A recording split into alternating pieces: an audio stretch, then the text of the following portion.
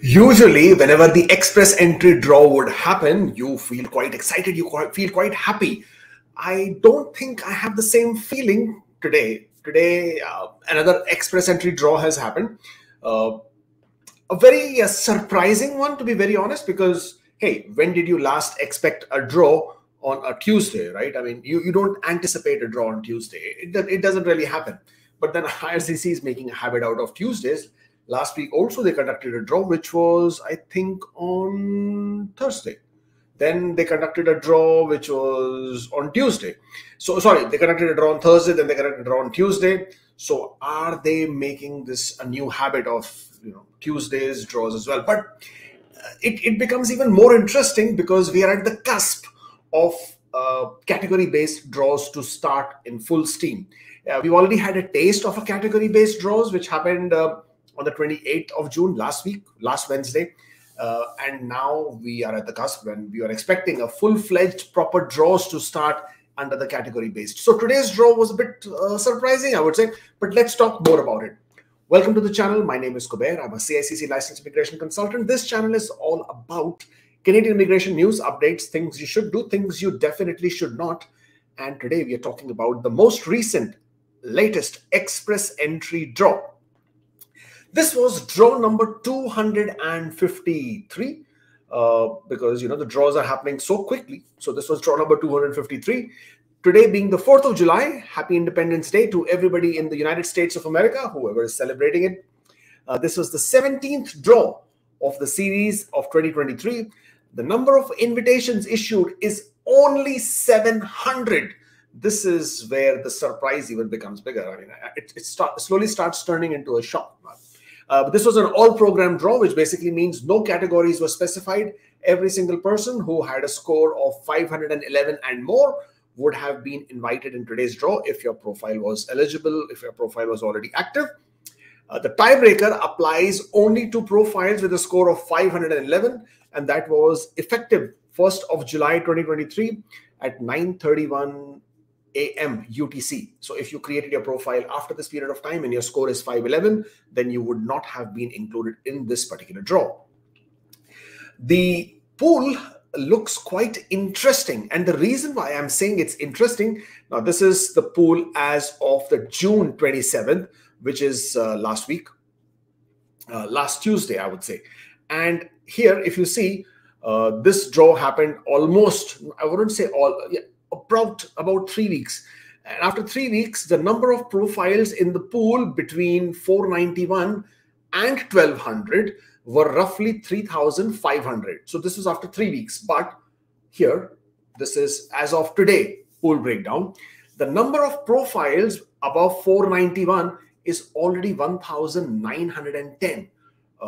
Not too many nominations, only 353 nominations.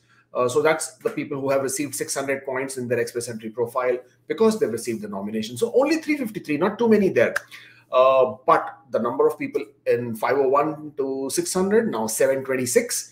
The number of people who got added with a score of 491 and above was 831. And there was also an increase in the profiles between 481 to 490, but not too many. This is 4,719. The previous week, you had roughly 4,856, and then that would have also gotten reduced because of the last draw. And then not too many additions with the 481 factor, but obviously the fact that the score was a very high number of 511, that has left a lot of you foxed out there thinking, what's happening, what's going on, what will happen. So that's what we're going to talk about today.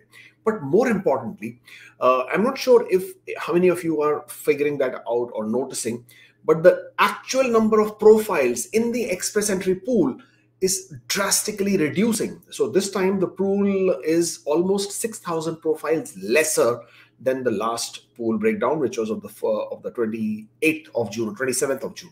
So I'm not sure if people who are getting invited, then obviously newer people are not coming into the pool, or more people are choosing not to extend their profile or renew their profile or recreate their profile, or they're just getting ineligible and not interested anymore. I'm not sure which one of that is happening, but a lot of people are basically, the number of profiles in the pool is actually reducing. Let's look at the key analysis point, right? The draw-on-draw number increase in 491 plus range is 1,910, as I just discussed. Remaining number of profiles with score of 481 plus. This also includes everybody who's in the 481 to 490 range. Now, at this point of time, that's 5,929. The next draw estimate is for tomorrow being the 5th of July. And the reason why we know that is because IRCC has already made that announcement that they will be conducting a draw tomorrow, 5th of July, Wednesday. And this would be for the STEM category. This is the category-based draw. So STEM category knock codes would be included. And the health category, healthcare occupations, that would also be included in tomorrow's draw. So these two specific categories draws are expected to happen tomorrow. At this point of time, the regular CRS score draws or the regular express entry draws, now we are becoming more and more skeptical about them. Anything below 480s is absolutely looking far, far, far away. I mean, I don't see that happening anytime in the near future. Not only that, the score of 511, that by itself has happened not too many times. I mean, in 500s, when was the last time we got to 500, right? Last time we got to 500 was on the 11th of January. Can you believe that? 11th of January, we saw 507. And that too, because there was not too much of a gap, but still the score went up. There was a gap. Yes, there was a little bit of, it was, I think, a 3-week thing. But after that, the scores have pretty much remained in 490s and 480s. There was a drop in the score to 481, but that was primarily because IRCC chose to conduct 3 back-to-back draws of 7,000 each. So score dropped from 490 to 481. Only a 9-point drop, but they had to issue 21,000 invitations in order to get to that 9-point drop. Can you imagine how many people were there in the pool at that point of time? But ever since then, the scores have been pretty much stuck with 486, 483, 488, 486 again, 486 yet again. So 486 seems to be a favorite number with IRCC then.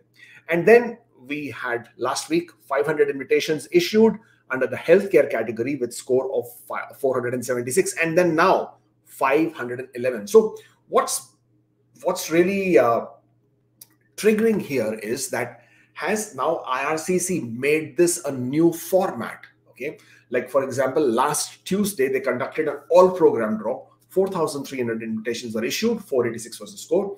And immediately the next day, which was the Wednesday, they conducted the healthcare occupation draw, this category-specific draw. Only 500 invitations were issued. Now, this week, today again being the Tuesday, obviously we didn't expect today's draw. They have invited 700 people.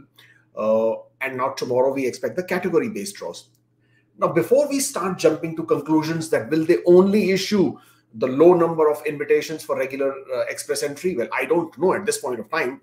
Definitely 700 number is quite a worrying factor because, I mean, I've always said that if you've been watching my videos earlier and whenever we do this express entry draw lives, and I've always spoken about this, that they do not have a limitless supply of ITAs. It's not like they can continue issuing ITAs as much as they want. It's not going to happen. Because all the ITAs are connected to the immigration quotas, and the quotas are obviously fixed. So the number of ITAs would also be fixed. It's not going to be limitless, right? So at some point of time, they had to create the balance, because at this point of time, let me bring you this one.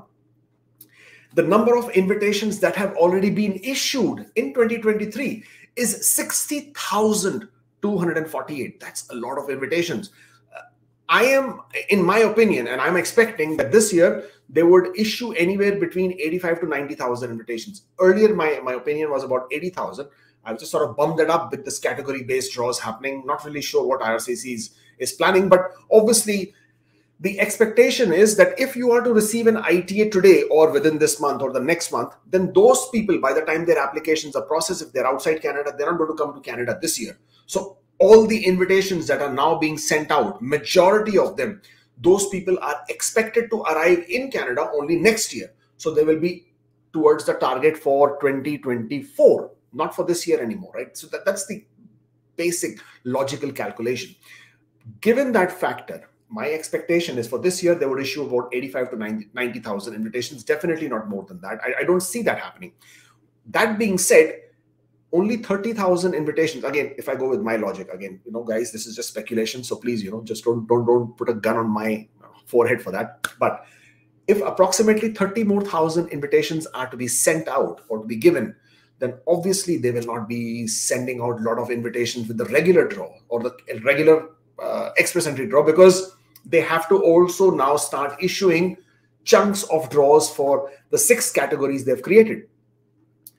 Sean Fraser was very clear when he said that they are looking to invite, 2,000 people for this first set of draws for the healthcare. He already made that announcement. He said the number of 2,000. He said 500 last week and 1,500 this week. So we are expecting 1,500 invitations for healthcare tomorrow. By the same logic, I'm assuming that tomorrow's draw, when the STEM category draw happened, would also be maybe 2,000, maybe 2,500. Why? Because they just love the tech talent. So maybe 2,500. I don't see it happening more than that, because even if they do issue 1,500 invitations, another 2,000 or 2,500 invitations with tech draw, that would still be about 4,000 invitations. Add to that, they've already issued 700 today. That's again 4,700 invitations. Last week, they already issued 4,800 invitations. 4,300 regular express entry draw, 500 for your healthcare occupations. These are a lot of invitations being issued in terms of, when they have to look at the numbers at the end of the year. Therefore, in my opinion, and only opinion, absolutely opinion, and speculative opinion at that, I expect obviously 1,500 invitations for healthcare, because that's what they've already said, approximately 2,500 invitations for the STEM categories, which would then, let's look at what the numbers are looking here then. In my opinion, STEM categories, I am expecting that the CRS score will range between 470 and 480. Of course, at this point of time, it's a broad number, very big range, because there is no way of speculating. There is no way of knowing how many people of STEM categories are there within the express entry pool. And another thing with the STEM categories is we do not really know, or rather, actually, we know that there are a total of 24 occupations. Whenever Ontario conducts these draws with the tech draw, they choose only 10 occupations. And with 10 occupations, they issue about 800, 900 invitations. And the score ranges between 6 to 8 points below 480. So in 470s is what they have usually come out before. However, under the federal government's express entry, the STEM categories have 24 occupations. Because there are 24 occupations, and because there is absolutely no way of knowing how many people from STEM categories are there in the express entry pool with what scores, I'm just going to play it safe, a bit conservative on this one, and say 470 to 480 if the ITAs are about 2,000. With healthcare categories, again, I'm going to take the Ontario's example. In the federal health category knock codes, there are about 35 occupations. Now, with the 35 occupations, they only issued 500. When they issued 500, the score dropped by 10 points, which is, with only 500 invitations, 10 points, right? Now, if they have 1,500 invitations, I'm expecting between 440, 450. That is what I'm expecting. Mind you, everybody who received an invitation from Ontario, the healthcare occupations, most of them haven't received a nomination from Ontario.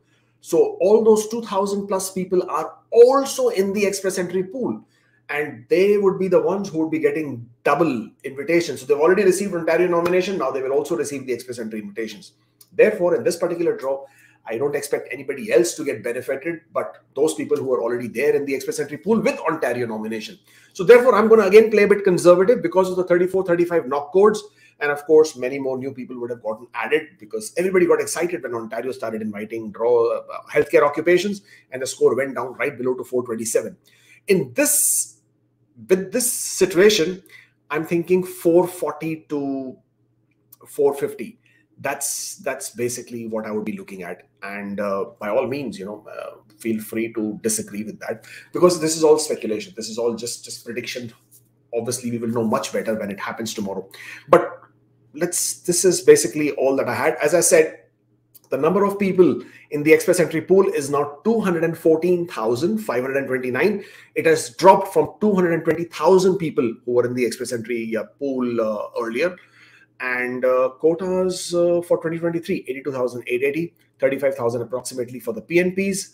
The next category based draw is tomorrow, July the 5th. So this is how it is looking like. The only thing that we have to wait and watch and see, is this going to be the new format that they would conduct category based draws on one day and then the next day conduct, or rather the day before conduct the all program draw or regular draw. The only concern, as I've said, is the fact of how many invitations they will issue for the regular express entry draw, because that alone would decide what the scores are going to be for the regular express entry draws. I absolutely, I'm with you guys. I understand that there are so many of you out there who have been waiting anxiously, desperately for the scores to come down. Not now. The thing is, not only that the scores are not coming down, they're actually going up, because everything is demand and supply. If the supply of invitations is going to be less and the demand is so high because so many of you are scoring such high scores, obviously the scores are going to be on the higher side of things.